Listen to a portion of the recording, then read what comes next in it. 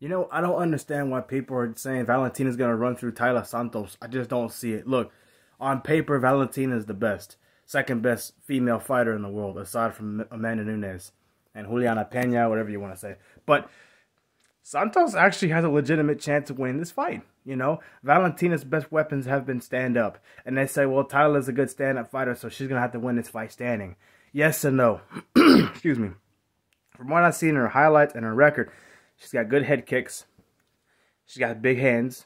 And her chances really are to stand if she needs to.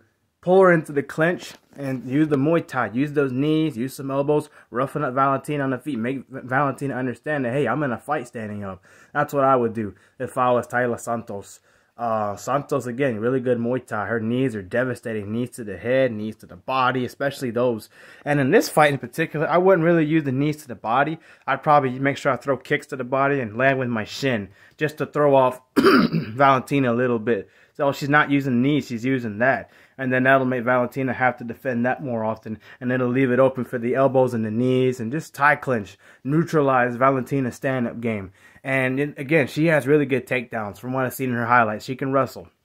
I think she only has 2 or 3 submissions, but she's 19-1. Early in her career, she's had like 10 knockouts.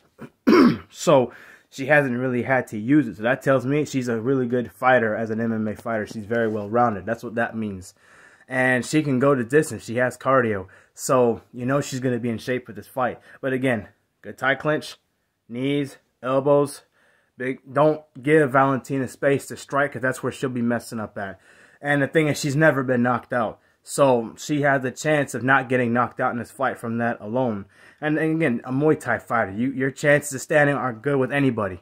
You know, again, taking her to the ground, neutralize her with some arm control, body control, make Valentina carry you on her chest to chest, like with Frank Mir and Brock Lesnar in the rematch in the second fight they had. Frank Mir got a little bit tired. He wasn't gassed, but he didn't have the same energy he did to start the fight come second round when he was landing big shots on the feet. The few he landed because he was tired. He was carrying Brock Lesnar. And I know Taila is not a big person, but Valentina's not big either. Anytime you're carrying somebody on your chest or anything, you're going to get a little tired, right? So that's going to affect you as a striker. So she needs to be patient with Valentina. She needs to be patient. She needs to pick her shots. She needs to be okay with this going the distance. If she can use the wrestling, use takedowns, leg sweeps when she has her in the clinch, good tie clinch. I emphasize the clinch because the clinch is how she's going to have to neutralize Valentina.